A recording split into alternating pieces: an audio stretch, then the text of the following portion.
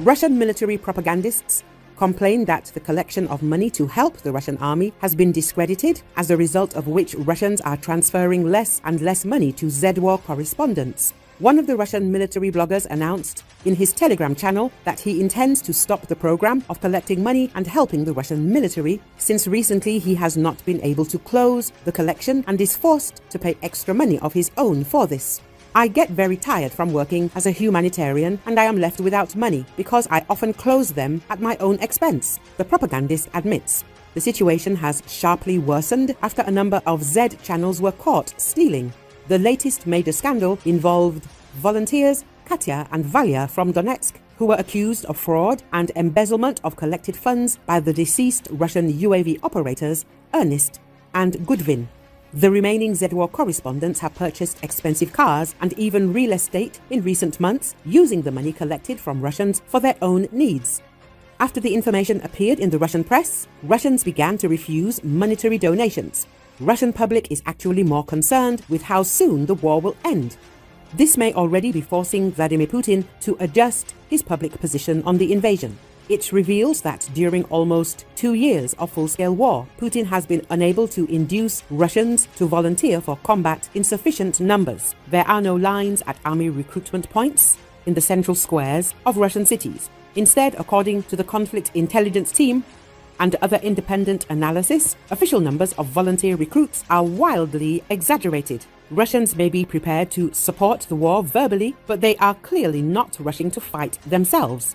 Putin understands the mood in Russia better than many Western commentators, and he appears to sense a declining public appetite for the invasion he unleashed almost 3 years ago. If this trend continues, it could further constrain Putin and his actions. Naturally, some Russians are unhappy with the situation. Millions of people are opposed to authoritarianism and bloodshed, and some of them openly express their views and resist.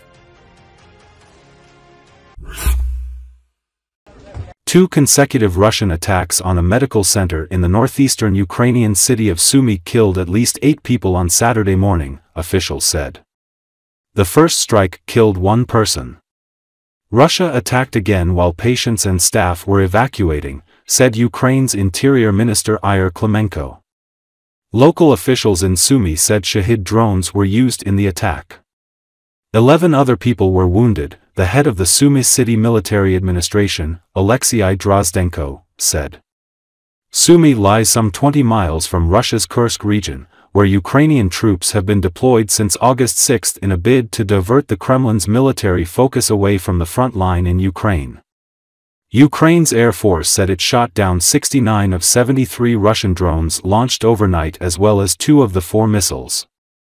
City authorities in Kiev said around 15 drones had been shot down over the Ukrainian capital and its outskirts. In Kryvyi Rih, Ukrainian President Volodymyr Zelensky's home city, local officials said Saturday that a man's body was found under the rubble of an administrative building hit by a Russian missile on Friday, bringing the death toll from that attack to 4. In Russia, the Defense Ministry said Saturday that air defenses overnight had shot down 4 Ukrainian drones over the Belgorod region and 1 over the Kursk region, both areas bordering Ukraine. 1 person was killed in Ukrainian shelling of the Russian border city of Shebekino on Saturday, Belgorod Regional Governor Vyacheslav Gladkov said.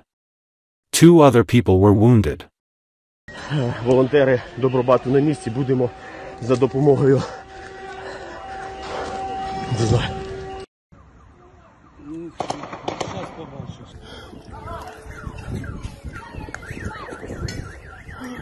Раненый! Сюда, тут раненый! Живой!